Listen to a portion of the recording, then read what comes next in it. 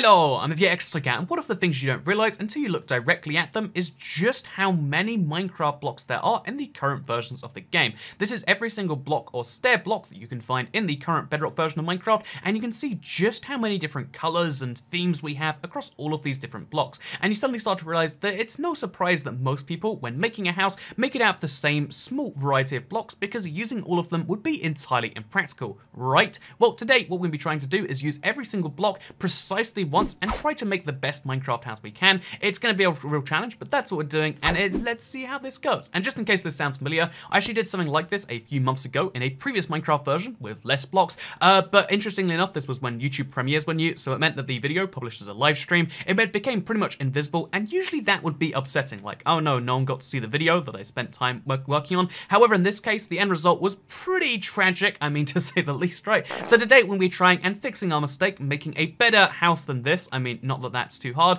and we'll be trying to do so using every single block once, going in alphabetical order. So we're going to start with the acacia wood, move on to the planks, and we're going to place them in that order until we end up with the yellow wool, the very last block in the pack. It's going to be fun, especially because we have some new blocks in 1.9, like mossy stone bricks, polished granite stairs, etc. It's going to be kind of fun, and we're going to just dive straight into this one with the acacia wood and our first block placement. So yeah, I think our first block placed on a brand new house is always going to be a challenging one, but I'm just going to go over it right there, maybe make a tree from that later, and then we're also going to start with our doorway just over here, then have a piece of furniture because everyone likes to use, stairs as a sofa, and I don't understand why, but if we're going to give this our best shot, we're going to need to do something like that, so a little seat over there, and then some andesite, I guess, should also go in the garden near the tree, right? So we'll just have a little patch of andesite just over there. Look at that, we've now gotten this done. However, I think the andesite stairs have given us our first real challenge. It's our first new block from Minecraft 1.9 or 1.14, and it just raised the issue of just like, where does this go in the slightest when you don't know where your house properly is? And the answer to that is probably not anywhere. We could place it upside down and use it as another andesite block, but we'll just kind of dive into it, place a staircase there, and now we've got some outdoor seating as well, because everyone loves seats, right? I guess I'll place, the plank here, and then we can use the little seat and sit next to it just like that. And now we've got ourselves a low house. By the way, just as a fun extra rule, I'm going to make it so I can never unplace a block once I've placed it. So we have to live with this seat, sofa, this little table arrangement, I guess, that we've made right here. So one of the mistakes that I feel like I made last time, and I'm going to try and rectify this time, is I didn't really focus enough on my ceiling until the very end. Then I just kind of panicked and threw everything there. This time, we're going to deliberately use all the dark blocks for the ceiling, because having a black ceiling, it's not recommended in real-life interior design. In case you're curious as to why, by the way, it's because it actually makes it look like it's a cave, and you psychologically think the room is smaller. So if you want to set a house, pro tip, always try and make the room white or a light color, because then it looks bigger rather than smaller, and people will feel like they're buying a bigger house, which is arguably manipulative, but I mean, it's what people do. Every time you feel like things are going on track, you get a wild card with the next few blocks, and in this case, our next few blocks are a bunch of different, like, mineral style blocks. Like, what are we meant to do with all of these? I don't really entirely know, but I guess we now have some quartz, which we'll use just back here, because we're going to have a secret back door, of course. So we'll use that just next to the back door, I guess, and then put our redstone up there. Kind of like we did last time, just as a way to have like a nice, like, all the mineral blocks in one place. I kind of like it, maybe you don't. So the key lesson that I learned from the last house and not having enough blocks to finish it is that you always think you have more blocks than you do. So I'm going to try and make this house as small as possible so we can actually finish it. And that includes placing the library in the same room as the living room. This is a small cramped apartment living in the inner city somewhere or something. We don't have space for everything. And also making a fountain out of the coral blocks, which inevitably will die because we have no source of water yet. I have no idea why I thought this was a good idea, but I placed all the chisel blocks on top of one another, and I thought it would look slightly better than it does. They don't really have any connection to each other, do they? Okay, so I've got my first actually useful block for this little house we're making. It's a crafting table, which I think should go on top of the bookshelf, like it's kind of like a TV stand or something. I think that's a good placement. And also we've got the dark oak block, so I'm going to start working on the entrance now. And if we use like dark oak on one side and then the stripped dark oak and then the planks maybe just up here, then maybe we could use that to the best of our ability, and we could use that as like a doorway pillar thing. I'm not even sure at this point. I know dead coral needed to be added to make coral have a sense, but I just hate it as a block. Like, does anyone build with this and have a good time? It's just so sad and empty and missing something. My intention was to use this as a water fountain and have this like pour off the sides, but I think I've planned down here poorly, so it's just going to spill onto that and then spill further. So we've got a big cover up we need to do. People say that childbirth is hard, but have you ever tried to find a spot for a dropper inside your house? I don't think you have, or you would not be saying those things, would you? So we only have one glowstone we can use, and this and the jack-o'-lantern are our only sources of light. So we're going to use this as a way to activate our ice block and turn it into, you know, obviously some water, which will make my water feature actually work. I have no idea where a single grass block is going to fit the best. Like, I literally have zero clue. Like, I could place it there so the tree doesn't like let you pass, or I could place it there maybe. Like there's just nowhere that makes sense for this. So we're gonna make a nice little, I guess, front garden hill feature, just like that. Look what a great block gravel, look what a great block grass is in that case. Also, look what a great block gravel is. Like, what are we meant to do with this also? Like, place it inside there? I guess so, right? Like, just hide it in the hole, hope no one notices. So I'm gonna level with you all. I don't think this is looking so great so far, but I mean, there's plenty of blocks left. We're only on the G's, right? There's plenty more to come that we can fix this with. Okay, here comes the ice. We're gonna place it up there, and then we've got to really hurry with the blocks underneath it to just hope that this all comes together to make something that is savior. We have a second jack-o'-lantern we can use as another source of light. I think I'll use it to light up the garden so that when it gets late out and you just see some water flowing, you have like another thing to latch onto, and then we'll place our best stuff back there, so you just look past the rest of the garden, which is more and more tragic by the second. Oh, the water is finally broken, and it is beautiful. Look at my fountain. Look at the way it pours and then never stops pouring in any direction, really. And it also goes into my house, it seems, right up to the dining room table. Which, I mean, really, how many people get to have a beach view from their dining room tables? Not anyone else, just me right here. See, now the good news here is that by placing my kooky blocks in the corner here, I'm actually slowing the flow of the water as well, and now you can see the leaks into the house have stopped. The flooding has gone much better, which is really a good thing. That's positive, I think we can all agree. And to add a little insult to the injury, the next blocks were just going to be mossy stone bricks and mossy cobblestone anyway. So my plan is to use these to make an artisanal little window like that. So you can see right into the water feature from the house, from the dining room even. So here's an interesting fact you might not know, as my game almost crashes. But even though all of these blocks exist separately in the creative inventory, if you try to pick block any of them, you get that exact same block at the end there. If you want this one, you get this block. You want to pick block that, you get that one again. It's impossible to actually pick block these ones. You have to use the creative inventory, which is very bizarre, very strange stuff. But it's what you have to do, because Bedrock handles mushrooms in a very strange way. Speaking of handling mushrooms in a very strange way, I think this just, like, it sucks as a way to use mushrooms, but it means my fountain is now complete. I think the fountain is just a bit too close to the house, though, like, for comfort. But, I mean, if we ignore that, if we leave that to the side, then things are going wonderfully again. One of the admittedly very small benefits of having this fountain be so large is it's kind of expanded the rest of my garden, at least just a little bit, which means I can have this little chair over here where you can sit and you can watch the fountain. Oh, these blocks are off-center. Why is everything so horrifically off-center in this garden? Like, what is this? There are so many blocks in Minecraft that just go with nothing, and you know, I know that was a whole part of the premise of this video, but like, purple, where are you ever meant to use this if you have a house made of anything else? Like, I guess we put it in the garden, we just display the blocks and say how pretty they are, but like, what else are we meant to do with it, for real? Like, I guess it vaguely blends in with the purple, so maybe we could use it as some corner parts of the house. Also, I didn't realize till just now, but I think my house is off-center by a block. Yeah, it goes 3 blocks out this way, and it's gonna go out 2 blocks this way.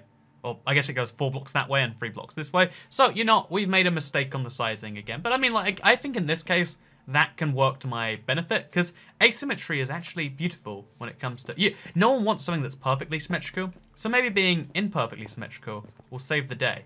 So just in case you haven't heard the good news, then I actually am now going to be finishing my doorway very, very soon. Look at that, we're starting to get some actual second half of this going. Look how beautiful and wonderful it is. And also, we have to work out places for stuff like stone and stone stairs and stuff. So I'm going to double down my piston placement and just pretend that that is just not working for some reason. I'm going to place my stripped blocks that I can't otherwise use on my beautiful, beautiful tree that's coming together there. And then we're going to place, just like this, our stripped dark oak wood just over there. Oh wait, we have to go back to the tree, place these ones over there. And then look, just like that, we finished our entrance. This was the grand vision all along. So the crazy thing about coral is the only bit of coral that gets to be placed after the ice is this tube coral block, but it means I get to pick one piece of coral that's actually going to live, actually going to be viewable, seeable, etc. So I'm going to have to pick this one very carefully, but I think I'll place it just up here. We're on the last 13 blocks now though, so we have to be very careful about where every single one of them is placed. We're going to kind of finish this weird little border wall thing, and then we're also going to just like kind of finish the outside, because although it's pretty much finished on every angle, we should turn that pretty much into a very much so. Okay, so my last 4 blocks here are going to be the most nerve-wracking of all of them, because we can make a difference here. We could suddenly change the house and make it beautiful. So we're just going to make sure that both sides of this are equal. That means one more block over there. Glazed terracotta, it doesn't really ever look good on the inside, it's just a necessary evil. Then we have a bit of yellow glass, which we could probably fit, like, I guess there is like a bit of a ceiling block, but also, yeah, you know, I like that. And then we've got 2 more bits, and I guess the only logical placement is to place one on each side of this doorway, probably. Yep, that's definitely, oh wait, yeah. Actually, yeah, like there and there. That definitely was a terrible mistake. I regret that very, very much. But we have now used every single one of Minecraft blocks, every single one together. We excluded a few weird transparent ones. We excluded leaves. There's every single time this comes up, people are like, but what about this block, that block? The truth is, you can always make an arbitrary list. What even is a block? Can blocks that are 90% block, like the chest count? The criteria we used, again, I was very clear about in the last video, and now I've placed every single one of those blocks down, and it feels pretty good. It took a very long time. This took 55 minutes if you don't know, start to finish. There's a lot of hard decisions in there, and if you were good at building, better than me for sure, then that would be even harder. But as always, when we make a terrible build kind of by accident, one of the things I like to do is give you a little bit of a sales pitch, a bit of a house tour, so that's what we're going to be doing just next. IBX Toycat House Reviews, the most trusted reviews in houses. So hello, I'm IBX Toycat, and welcome back to my house review series where I check out houses and convince you the why you should totally build / buy them in your Minecraft world. I'm not sure how this series works, like are you buying the houses? Not that you can actually buy a Minecraft house, but here's a house that you should totally make in your next Minecraft world because it's an absolute beauty of a plot. As you can see, they've terraformed the land perfectly, they've flattened it, but they've placed one block just out here just to show that hills are still possible in this world, but they only want one of them. You know, have a perfect clean outside appearance like that. Show off how clean you are by making it dirty. It's a real thing. And yeah, then you can see there's a bit of bedrock here, showing that yes, this does in fact use some creative blocks sometimes, but that shouldn't let you be fooled because the inside is very, very, very roomy. You'll never feel like you're too far away from someone standing in the same room. You know that awkward thing where you're like, hey, come over here, and someone can't quite hear you, they're on the wrong side of the room. You never have that issue in this room because you know, you whisper over here, anyone in the room is hearing you, which is wonderful.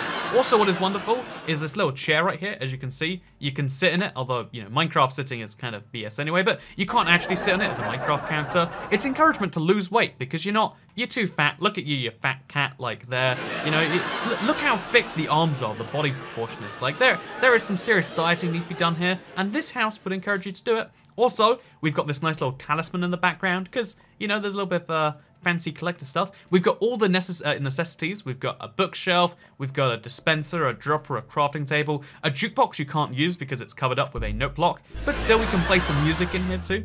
Boop, boop, boop, boop, boop, boop. It's fun stuff. The house is also beautifully designed. It's got every single color in there, 16 different colors of blocks, 6 different varieties, I think, off those different blocks. It's absolutely wonderful in that way. You're gonna need to brace yourself because we have the world's rarest tree. It's a tree made from 8 different types of wood, or 4 types of wood put twice, and this is something you don't find in everyone's Minecraft house. People were not brave enough to make stuff like this, but Toycat, I think you'll find that he actually was. Then you can also see going around here, we've got some garden furniture.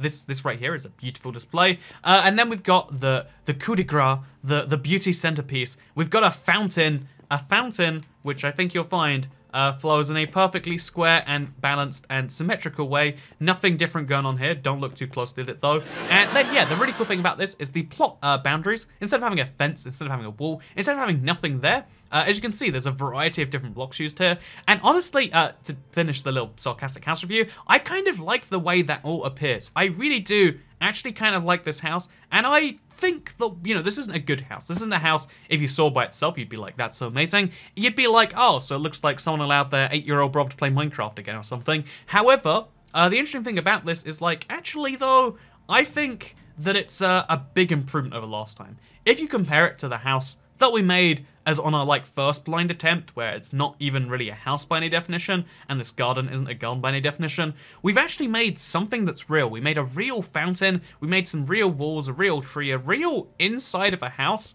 And I think, honestly, if you want to try the same challenge, I totally encourage you to, because I've tried this again. In case you're curious, I tried this so that when I'm in Japan, you have something fun to watch. And I hope that that's what you feel like this was. If you did, then like this video and let me know, because it helps out the channel a lot. Let us know you do like these fun challenge videos, and you want to maybe see more of them on here. You can subscribe if you're around here. If you want to see more weird challenges like this, again, I collected every block in survival. I've now made a house from every single block 2 separate times. You probably didn't see the first one, so I'll link that down below, just in case you want to see.